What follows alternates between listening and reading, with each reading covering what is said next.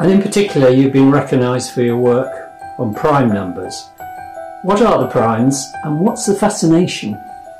So prime numbers are essentially these atoms of multiplication, that every whole number can be written uniquely as a product of prime numbers multiplied together.